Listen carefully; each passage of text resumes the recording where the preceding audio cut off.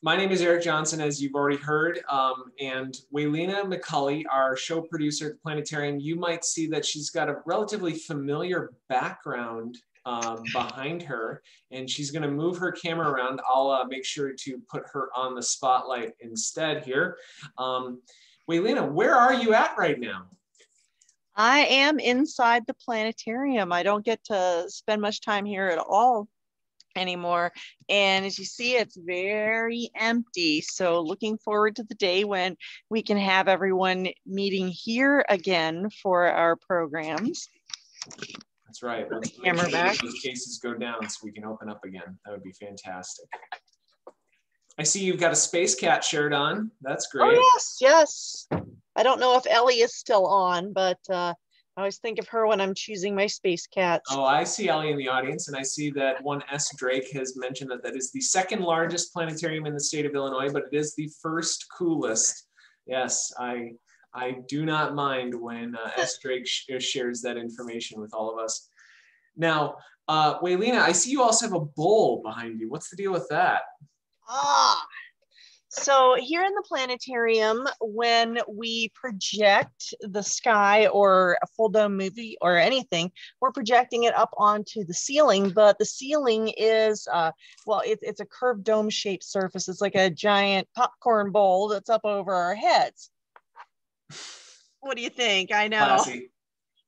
Real styling. So that is some wonderful prop right there. Because what we project is, it's a video image. The final product is a video image that is a circle inside of a square. And with that, I'm going to start sharing my screen. Wonderful. Yeah, and I see that you've got another computer there. You'll have to tell us what that's all about. I'll switch to that. Yeah, I'll switch to that. In preparing for this presentation, I prepared a little bit that uses the planetarium software, but I prepared most of it using other software that runs much better on a gaming computer that I have specifically for graphic stuff. So I'll be switching to that when we get past the sky parts. And also, you know, the way things are, I never know when, you know, things are gonna have to close down again. So wanted to make sure that I had something set up to be able to run from the road. So let me get the screen sharing. There we go. There's the circle inside of the, well, it's more of a rectangle than a square, but you get the idea. Let me see if I've got my little Zoom hovering menu getting in the way for me. There we go.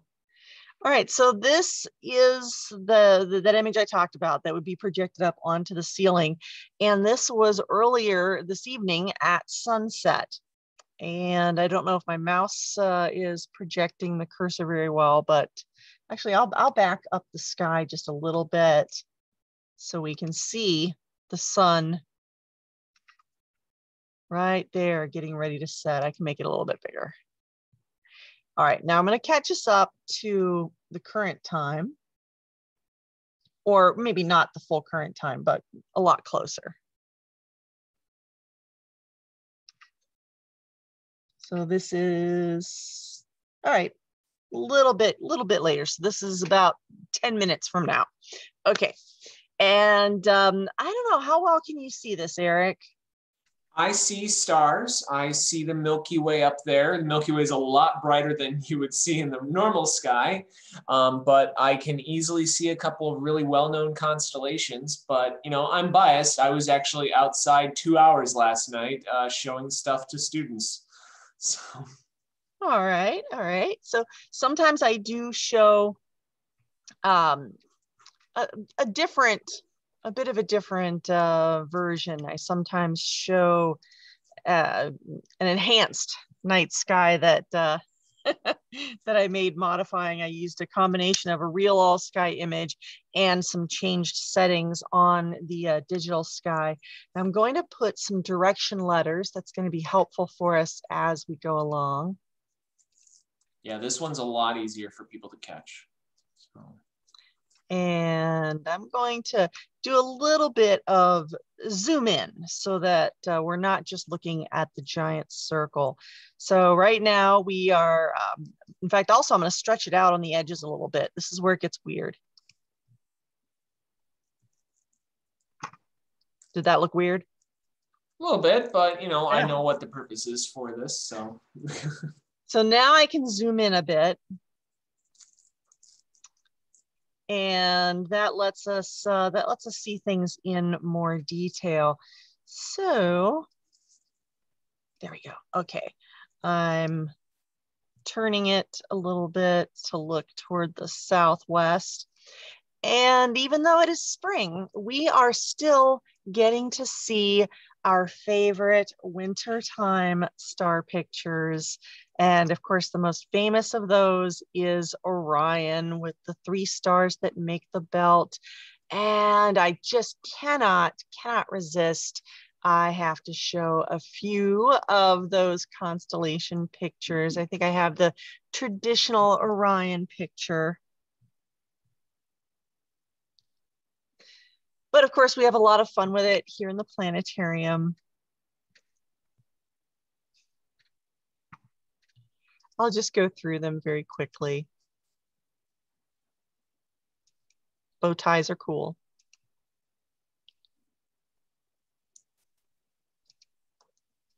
Another fun thing to do, folks, is if you have suggestions about other ways that we could display ways that you see Orion, feel free to share those, because we love adding to our repertoire. Yes, love making new stuff. I really do. Mm-hmm. So Orion, very famous. The stars are so bright. They stand out very well in the winter sky. And the belt stars, if we follow them off in this direction, they get us to this lovely V-shaped group of stars. I'll zoom in a little bit more on it. I don't want to go too far in.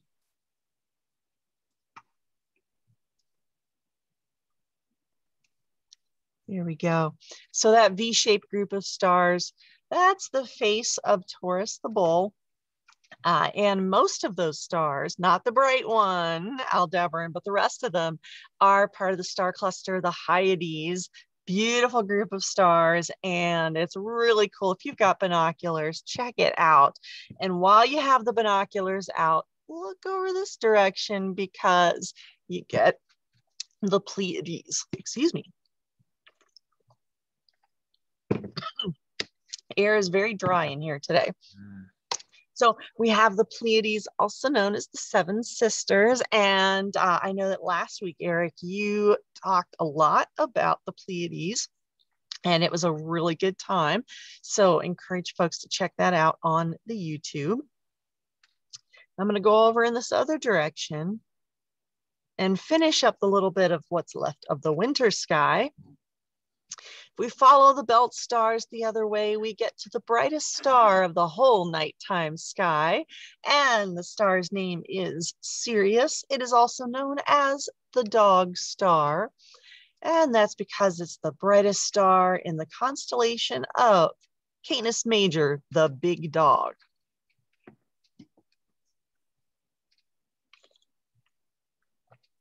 Now that's a picture that was made for us by our former artist photographer, Pam Fries, when she was here with us. And I liked it a lot better than the traditional Canis Major, which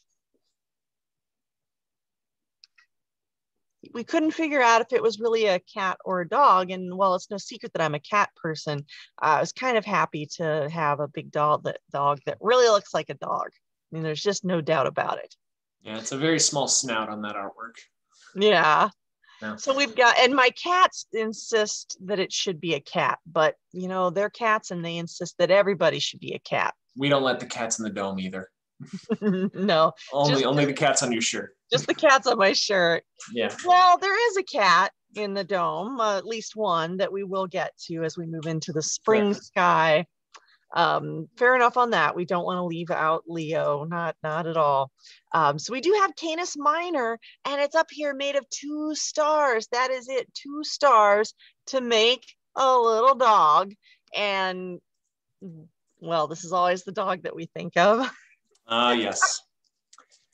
Hopefully you folks aren't too hungry, but you're at home, so you can go and grab a bite. Yeah, yeah. No, we do have a little dog artwork that's not too bad. So let me go ahead and bring that up, like a little puppy dog.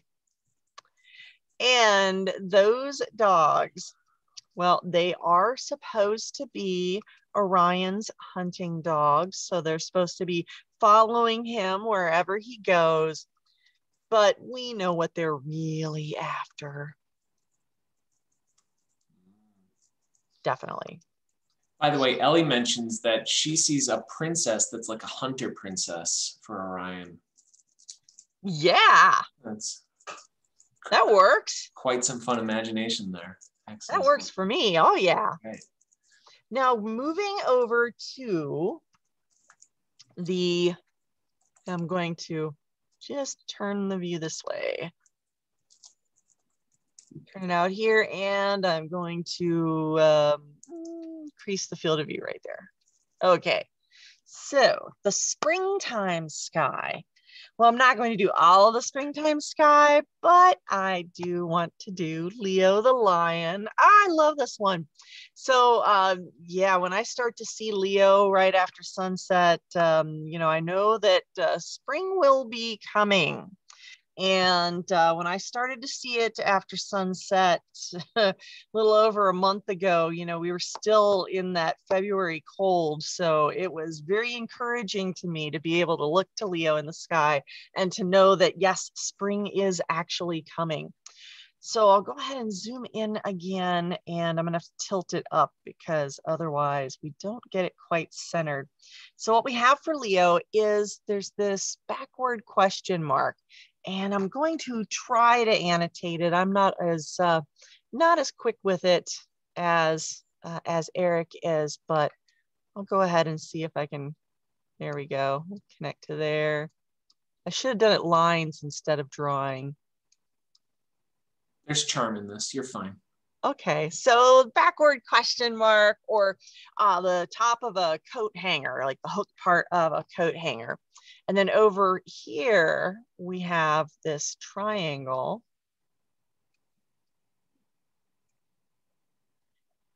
And so these are the main stars of Leo the lion. So over here, this is supposed to be the head of the lion, and this is the tail area. And you could connect this if you wanted to. Honestly, though, I had a hard time picturing a lion when I was a kid. I really did. I kept picturing, instead of a lion that's facing this direction, I kept picturing a mouse facing that direction. I don't know. What do you see? Well, I can at least show you a lion and a mouse because I do have those. A planetarium that I worked at previously had, we had an alligator, and we might have had one here at one point. I wasn't able to find it in the old slides. Of course, at a planetarium I worked at before I came here, there was a young lady that came to all of the, not all of them, but most of the weekly live sky programs. And oh, she saw alligators in just about everything. That she had an amazing imagination. She had the star chart and she was drawing out those alligators for me. It was actually kind of fun. It really was. All right, so let me get a Leo the lion picture up there for us.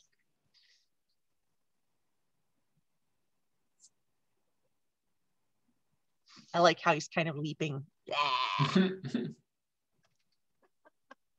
Getting ready to pounce. So you ready for the mouse?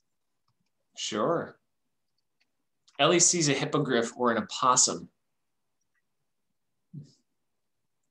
Now, my mouse that I imagined when I was a kid was not this mouse-like. Mine was really more of a stick picture because I was not very good at drawing. But I think this is really a cute one. It really is. Mm-hmm. Pam did a great job with it. This is Pam's, right? Yeah. Uh-huh. Yeah.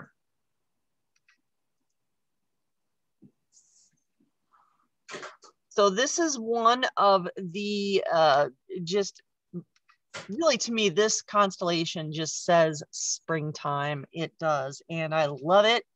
And it's a great starting point after Orion. because, you know, Orion's great. You can point to all these different things.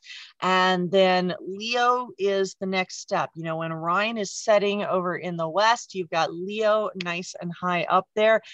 I will warn you, however, if you've been looking at Leo in planetariums or using planetarium software on the computer or on the phone, oh my, when you go out and actually look at it in the real sky, it is always so much bigger than you think in your head.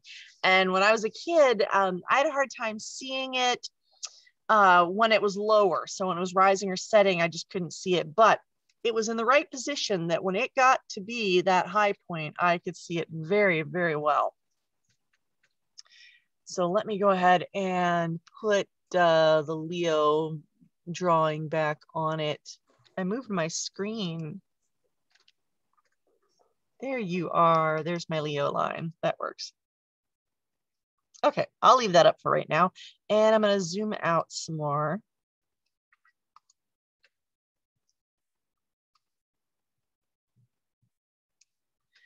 Okay, now notice looking higher up. Now this is the full sky view. So looking straight up overhead would be right around in here. In fact, I could put a dot there for the point straight overhead. There, that green dot, that's the zenith, the point straight overhead, which on our sky map here is just the smack dab in the middle. I know I didn't get that lined up very well. There. But notice as we look higher, and then we are now looking toward the north instead of the south. This is where, if you're looking like this, you might want to pause and then turn around to face north, unless you're lying down, because it's easy to lose your balance if you're trying to look at stuff behind you by going like this. But there's a famous group of stars over here. Anybody know what they are? Well, let's go ahead and we'll go this way. No, we'll go this way. We'll face north. And now I'm going to zoom in.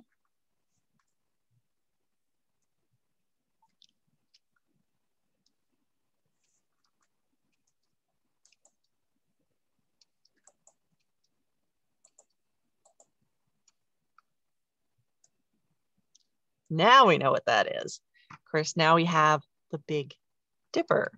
And the Big Dipper is, well, Big Dipper is year round for us. It really is. It's circumpolar. It goes around the pole star, which, by the way, we find it by using the Big Dipper to point to Polaris right there, the pole star. So it's there all year long, but if you want to see it high up in the sky after sunset, that's where you want to be looking in late spring. Well, early spring, but you have to stay up an extra hour or two. But then it makes it nice and high up there. And the Big Dipper, of course, very famous. Let me see if I can get some of the pictures for it available. This is the part that's kind of funny because of when you're looking at it this time of year, it looks like anything inside of it is going to fall out. So this is where we can have some fun with it. So it looks like that could be a saucepan, or if I change the scale, it could be like a measuring cup. You know, we got a few of those in the kitchen at home that fit together. Oh, this one's fun.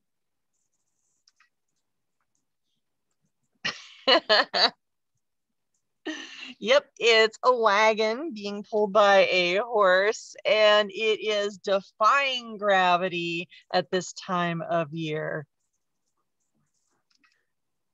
Although remember, there's no up or down in space. Now, here's my favorite. So anyone standing there would get egg on their heads, right? But there's lots of different ways that we can upside down shopping cart, anything in the shopping cart would fall out. There's lots of different ways that we can imagine these same star patterns. But even though the Big Dipper is high up in the sky in the evening in the spring, it's more of a year-round constellation. All right, I'm going to go ahead and turn off annotations and zoom back out.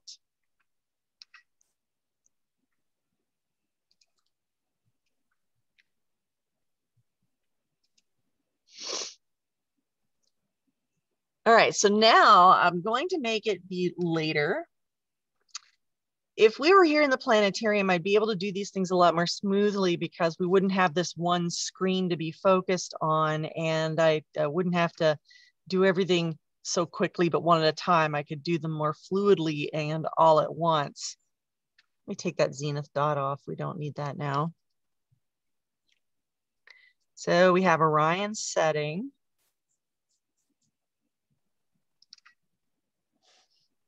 Okay, so with this view, we have the Big Dipper, and you see the handle makes a curve. And if you follow the curve, it leads us to the bright star called Arcturus. And the saying we use for it is arc to Arcturus. But then after we arc to Arcturus, we keep going and we spike to Spica. And I can try this. I don't know how it's going to appear on here, but we're going to give it a go anyway. Now, this is not with an annotation, but this is programmed in through the Digistar.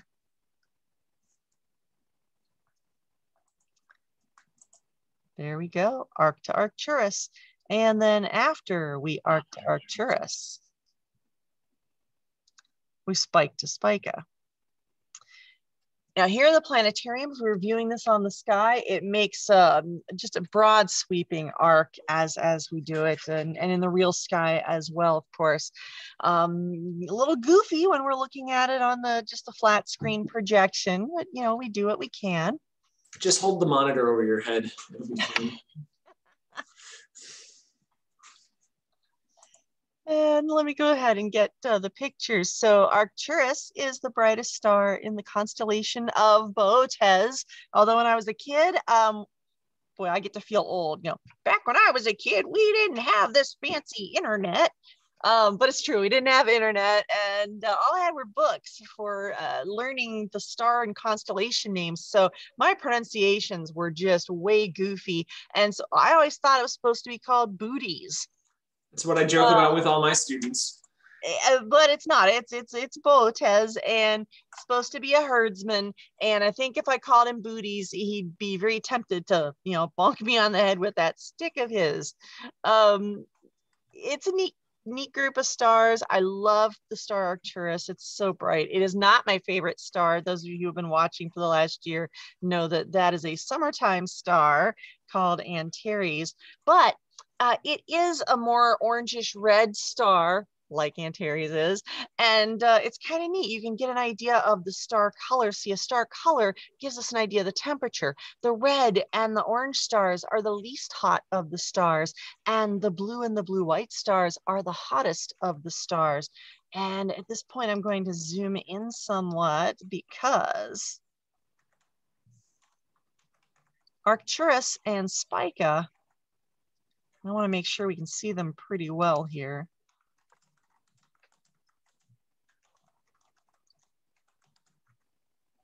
There we go. Excellent. Arcturus is sort of an orange-red color, and Spica is a blue-white color. And so you can really, really get that sense when you see them in the sky together. And that's an interesting thing about star color. It can be really subtle to the human eye. And so if I look at Orion, the Betelgeuse, the red star, looks red even more so because Rigel is so blue. So having those comparisons really, really helps. It sure does. Now, after you have arced to Arcturus, in fact, I know we don't have the Big Dipper stars there, but I'll draw it out again. We arc to Arcturus and then spike to Spica. After we do that, we get to this cute little group of 4 stars here that look like a box that somebody sat down on and squished. I just think it's one of those fun ones. And when I see it in the sky, it's like, oh yeah, I forgot that one's there. And it is a group of stars. I'm trying to find my picture of it. Oh my goodness, there it is. So, all right, so it is a bird, and it's kind of a neat bird, although if you get a lot of them and they're being noisy, it can be really annoying. It's a crow, and the crow's name is Corvus. And the springtime sky has a lot of these little constellations like this. And let's see, there's one that I don't show very often, and I need to reposition the screen and zoom it out a little bit. In fact, I'll just go ahead and cheat, and I'll turn on one of its pictures, and then I can position on that. Oh, I did it pretty well there. What would you say that is, Erik? It reminds me of a dragon with a flagon. Close, close. It's the Chalice from the Palace. Oh, okay. This is my fault for never having watched a Danny Thomas movie. Or Danny Kaye. Did I screw that up as well? It's like I wasn't alive. That's all right. But yeah, it is. Yes, it's a fun movie scene, and I know that lots of other shows have done scenes where they sort of incorporate the same thing. It's sort of it's like the who's on first kind of joke. So yes, this is the Chalice from the Palace, and it is a flagon with a dragon. I couldn't remember the other one. Yeah. And it's also a vessel with a pestle. Yes. The constellation is called Crater, and it is a cup. So that's the constellation. That's where we thought, let's have some fun with it. So we do. We have the Chalice from the Palace, and the flagon with the dragon, and the vessel with the pestle. But even to this day, I still cannot keep straight, which one has the poison in it. So I'm just having some fun with the I'm seeing the quotes that I've now done my Google search to correct my lack of knowledge of movies from 1955. So that's which I was born in 1970, so I just don't want anybody to think I was seeing it as it came out in 1955. No, it was one of those just delightful movies that I loved seeing anytime it came on the channel. So I'm going to zoom us out again. We've got a pun from S. Seekin over here, along with Canis. Is the cup with a pup? I love it. I love it. I'm truly worthy of the court jester over here. Now I'm going to advance time. Actually, I'm going to cheat because we're not going to do this smoothly.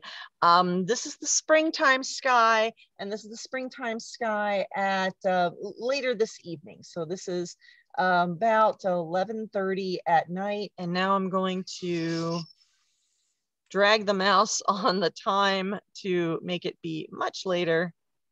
Oh, that's a different Milky Way there. trying to get it to about 4:30 now. Okay, so that's about 5 o'clock. Now I don't want to keep going and have the sunrise just yet, but yes, we have the Milky Way visible here, and these are the stars of the summertime sky. And yes, we have some planets. We're not gonna do planets right now in this time, but what I wanted to show, I'm gonna try to exaggerate the Milky Way, and I'm going to shift the topic to galaxies. Shifting to galaxies. Now, when we see this hazy band of light through the sky, we call it the Milky Way. We are indeed seeing our own galaxy edge on from the inside out. Now, all the stars that we see, everything that we see here is a part of our own galaxy. Everything we see in our sky is a part of our own galaxy, except for other galaxies. except for other galaxies. And boy, it turns out that any spot of sky you pick, if you stare out into space, you're gonna find galaxies. And by stare, I mean point telescopes with really long exposure times, because it's not what we're going to see with our eyes.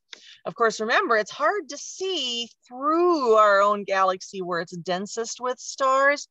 And if I put up, let me see if I can do this here. If I put up the some of the brightest galaxies, so these are galaxies that people discovered with smaller telescopes over time.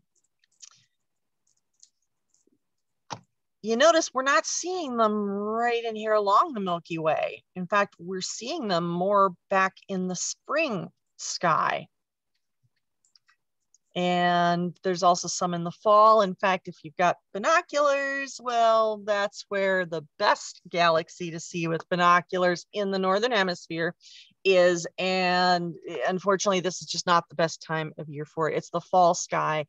So right now it's rising just ahead of the sun and setting just with the sun. So the Andromeda galaxy, it's there, but it is not something you're going to see very easily at this time of year. Now, I have seen a few galaxies, some around the Big Dipper I've seen with binoculars, but honestly, it was just the tiniest smudge that I knew it was a galaxy. And so, yay, I saw a galaxy, but it was nothing like the pictures that you see or what you get with a larger telescope. I did want to feature some of the galaxies that are out there, even though we can't see them with just our eyes, or if you don't have a big telescope, or even if you do, but the weather's just been lousy, so you haven't been able to take it out to look. And that brings us back to Leo. And this is where I'm going to stop screen sharing here. And I will move over to well, I'm actually going to move the other computer here because I'm going to keep using the camera and the audio. So I'm going to stop the screen share on here.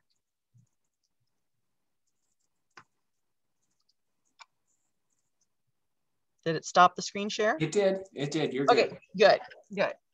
And I'm going to try not to drop anything here while I move this other. I dropped something. That's all right. Gravity works. We've tested it. So I know, right? And now I'm going to move the other mouse out of the way because I've learned from experience I'll keep reaching for the wrong one. I mean, I was on the edge of my seat. I was hoping I wouldn't float away. So. All right. Now I'm going to share the screen on this one. This is my other persona, the other Waylena that's logged in. This machine doesn't have a camera or microphone on it, and I didn't want to be switching that many things. This is actually my husband's machine. I sort of stole it. And by stole, I mean just borrowed it. All right. It's the opposite of a euphemism. You're fine. So this is I've got Stellarium, which we've seen in many of Erik's presentations. Now I don't have it set up fancy, just wanted to go to the spring sky and go to the area of Leo, since we looked at that quite a bit. And as I zoom in, there's 3 galaxies right in here, and I can see it on my computer, but I don't know that they're showing up yet. That's why I was looking for the wrong thing last night. Oops. What were you looking for? I was looking for the Leo triplet you found, but I was looking below the Iota star that's just down and to the left of where you're looking right now. Ah. I wasn't looking above, and that was my mistake. I was doing manual use of a Dobsonian telescope, so that was my folly. I was going from what I could recall. We all have to learn sometime. Maybe this will I've gotten good at finding them just because I've been doing this in many pieces of software this week. nice. So this is Stellarium on the computer, and it using actual images, which, you know, you zoom in and there's, you know, you start to see some artifacts on it. But I'm going to get out of that for the moment. Oh, look at that. Or not, come on. It's still sharing Stellarium, isn't it? Well, I'm going to stop sharing, and I'm going to share the whole monitor. Oh, okay. Which is what I meant to do, and I didn't.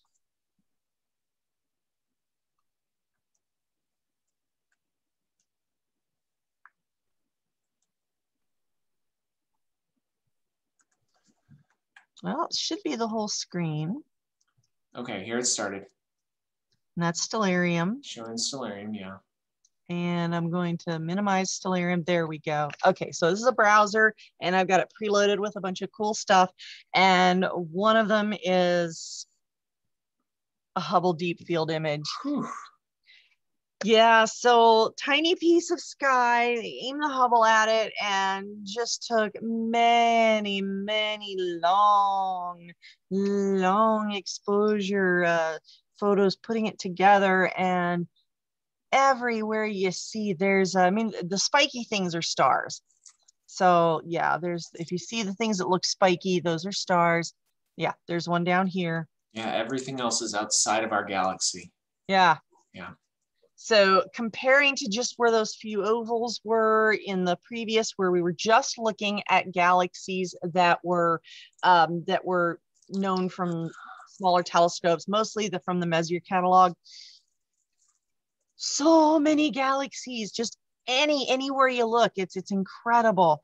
And oh boy, you know, there's so many different shapes to the galaxies. Now, earlier when I said that the best galaxy to see is in the fall sky and that's for the northern hemisphere, I did want to point out that in the southern hemisphere, there are two galaxies that are dwarf galaxies that are hanging around the outskirts of our own Milky Way, and they're called the Large Magellanic Cloud and the Small Magellanic Cloud. Now, the idea of calling them star clouds was because, well, that's how they look. Well, so I've been told, because I've not been to the southern hemisphere, so I've not been able to see them myself. But just incredible, the photos that I've seen. And early on, the galaxies that have these strange elliptical and spiral shapes that we see, they were called spiral nebulae, nebulae meaning cloud, like space cloud, nebula. It wasn't known what the nature of them originally was. And the answer finally came when they started doing spectra of stars, you know, being able to see all the little positions of the light for where the chemical elements are. Kind of a neat thing. But they look at this star, oh, hey, it's got this characteristic. Look at that star, okay, it's got these characteristics. Putting together catalogs of all these stars. But then looking at galaxies, the spectra looked like you took all the types of stars and put them all together. And I thought that was a neat way to solve that. But at that point, they were also being called island universes, which is just so fun. I just love that. Island universes. So all these galaxies that are everywhere, it's just mind-blowing. Now I do have, yes, for the different galaxy shapes, we use a classification scheme that goes from ellipticals that are, well, really round, spherical, right? To ellipticals that are more stretched out, and then go to spirals, but the spirals are divided up into, I don't know, spirally spirals? No, spirals that just have like a round center, and then spirals that have a stretched out, or like like a bard. That's what the B is for, a bard spiral. And we like to classify things. I mean, it's kind of a neat thing. And if you would like to help classify galaxies, there's an internet project out there. It's been around for quite a while. It's been through several versions now. And I'll see if I can pull this up. No, I want to do the get started. Let's jump right to it. Now this is called Galaxy Zoo. And oh, good. Erik's got the link up there. And this is where you get shown an image of a galaxy. Now, if you register and sign in, then all this is recorded and they can actually use this to help with the observation. So you take a look at the galaxy in the picture and then you answer the questions about it. And it's a lot of fun. It's okay, it's kind of addictive at times. There's also a project called Planet 4 if you want to help classify Mars features. But I wanted you to know about this because this is citizen science. This is something that you can do. If you've got a computer and internet, you can do this. It's just a lot of fun. It really is. And some other things that you can try for yourself. Of course, you can use Stellarium to explore the sky, and we do that a lot. There's also a web interface for Stellarium. But then there's also Worldwide Telescope. And Worldwide Telescope, it is open source, but it's not multi-platform. It's Windows or web. So this is the web. I do have it installed on the Windows machines, but I wanted to be able to demonstrate the web version. And I'm going to go ahead and close it. And I'm going to just maneuver around a little bit and see familiar constellation patterns. Now I could turn those off, but I'm not going to take up that much time. I'm just looking to zoom in on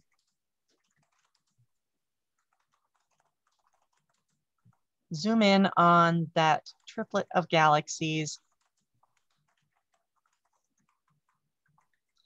Now here's something that Worldwide Telescope does. As I zoomed in, notice that the shortcut options and the addition options at the bottom changed.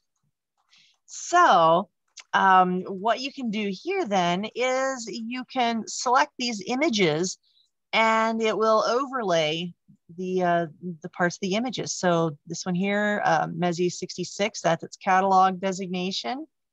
And it's put up a Hubble image, which I can then crossfade up and down.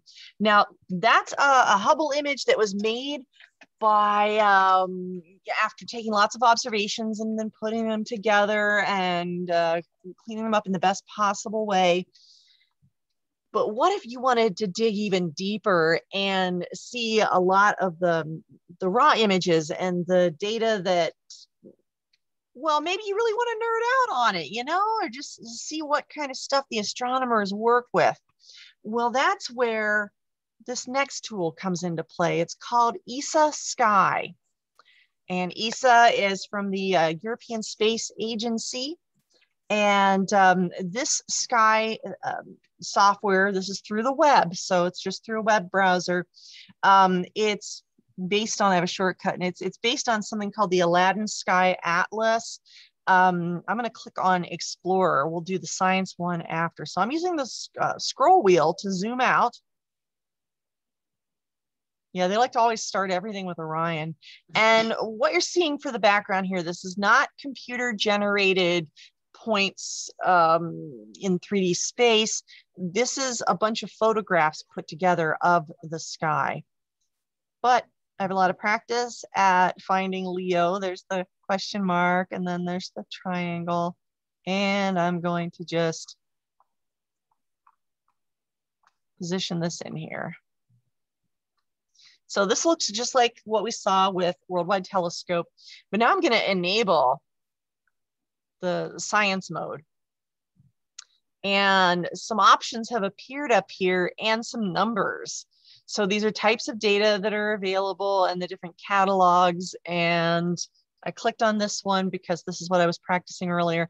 And you have some to choose from. And let's see, HST, Hubble Space Telescope Optical. Now I just clicked on that and it has to calculate.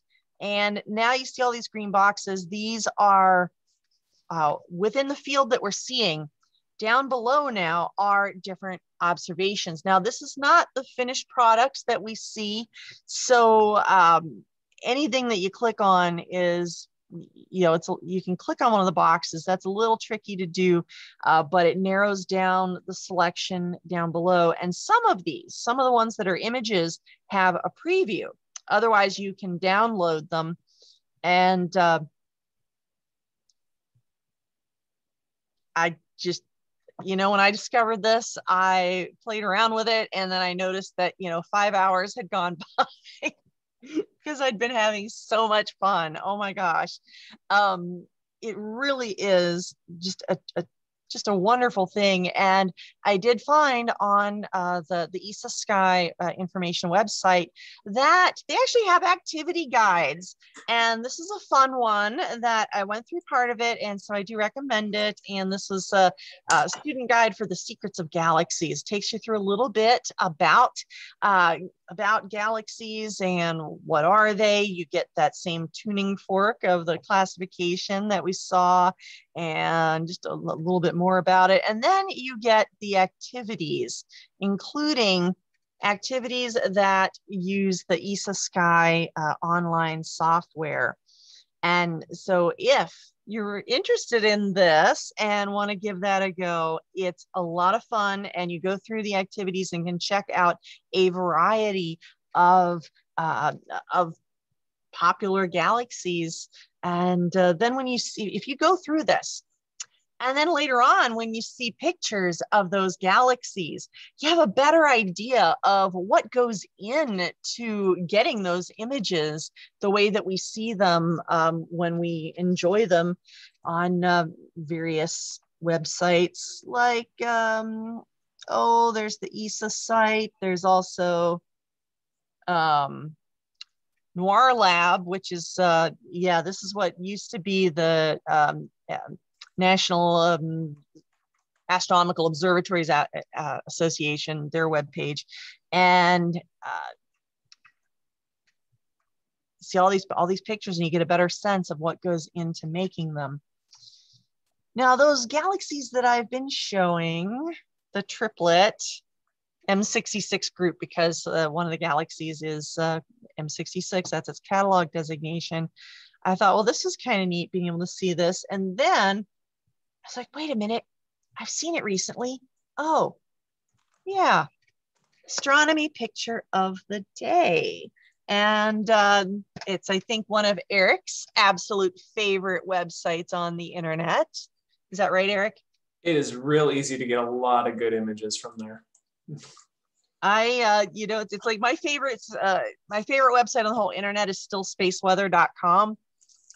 But astronomy picture of the day, I could see the appeal for that. Just really neat stuff.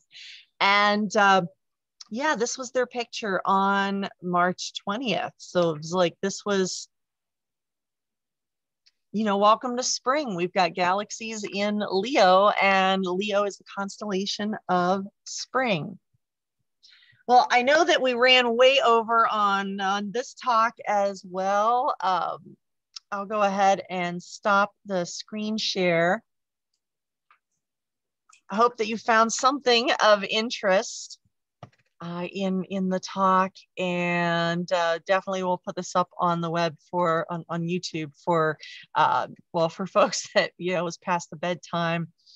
And thank you all so much. Erik, you've been handling questions. I see we didn't miss anything, right? There was one question that I got a really lot of fun to try to answer in as non-committal way as possible.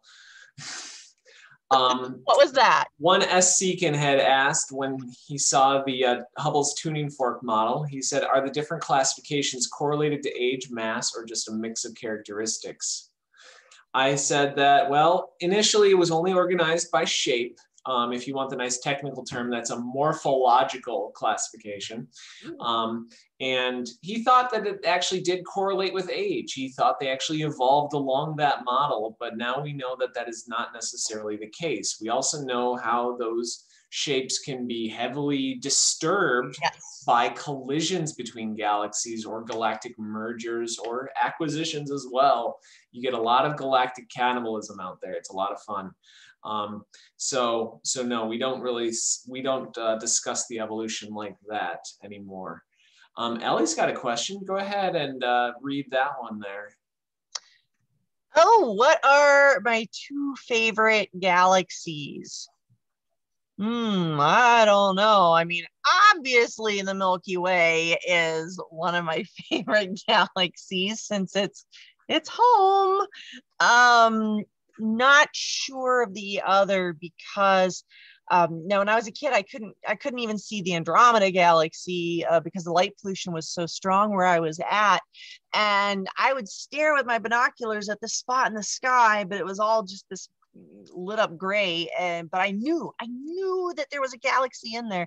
And so when I was able to finally see it getting out in the country skies, it was like, just triumph. Yes.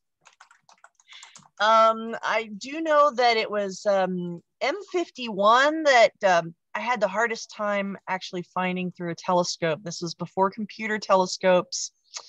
And I refused to use the setting circle dials. I was determined to do it by eye because that's how I'd been doing the telescopes there at the University of Toledo when I finally got to, have a telescope of my own. Well, it wasn't my own, but they let me use it. And I had such a hard time finding that one in the sky, even though I knew exactly where it should be. So maybe that would be the other favorite, just because it gave me such a fight in finding it. Yeah, that's a good one. Yeah. I don't know if I have an answer for myself, but I think that question was for you because this was your show. So that's all right. I'll have to look back and see all the times that I've posted galaxies on the planetarium's Facebook page. So yeah, I'm sure there's plenty of them out there. Oh, you know what? I do have one answer. I mean, because my goodness, M83 is such a pretty galaxy. It is. Yeah, it's such a beautiful one out there. I don't think I have this with me here today, but I did have M83 memorialized in one way that I think I have it for holding some of my business cards. So you see that on the outside. Of it. Yeah, it's really cute. And now M83, you get kind of mixed up with it because a French band actually named themselves after that galaxy. So they're called M83. But it's just, I mean, look at this picture here from the Hubble Space Telescope. I'm going to share this link for you all. All right. Ta-ding. There you go. You just go ahead and look at that and just feast your eyes. All right. And here, I'll steal a shared screen so that you can see it here too. All right. Okay. And I'll just click on that. Oh, look at that, folks. Yeah. Just seeing those beautiful dust lanes along there. And Ellie just asked a question about the difference between a nebula and a galaxy. When you're looking for a nebula, you see lots of little tiny nebulae inside of this image of this galaxy. Every little splotch of red, that's like a little nebula, okay? And then there are a couple of different types of nebulae as well. It's not just areas where stars are being born along those spiral arms. But sometimes you have nebulae where there's actually a single star that's dying as well. But yeah, nebulae are a lot smaller than galaxies. But it's a great question to ask because astronomers until 100 years ago, almost exactly 100 years ago, they didn't even know there was a difference. Oh. Spiral nebulae, they called the galaxies. That's right. That were spiral nebulae. That's right. The Andromeda galaxy that you've been talking about was known until 100 years ago as the Great Nebula in Andromeda. Mm-hmm. The reason why we know it's now a galaxy is because they were able to figure out the distance to it. Okay. Yeah. Once they found the distance to it, they found out it could not possibly be in the Milky Way because it's 2 million light years from us. And that's one of the closer ones. Yes. Yeah. Yeah. Any other questions, folks?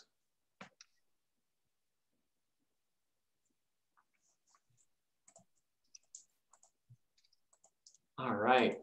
Well, I'm going to steal the spotlight so I can talk. All right. Yes, now you're back up at the top. Folks, thank you so much for sticking it out with us. We've had a lot of fun over these last 2.5 hours. This show will go up onto YouTube as well after it finishes converting, and I share it with Waylena, and she does the edits that Dr. Andrushik goes and requests.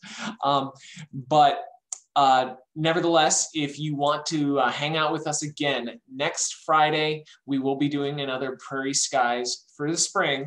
And that'll be hosted by me, and Waylena will be there as well. It'll be at 7 o'clock on Zoom, same URL, same time that we usually start. Okay, so that's our bi-weekly show that we do right there.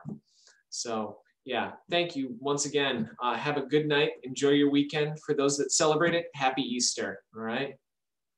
Bye. Bye.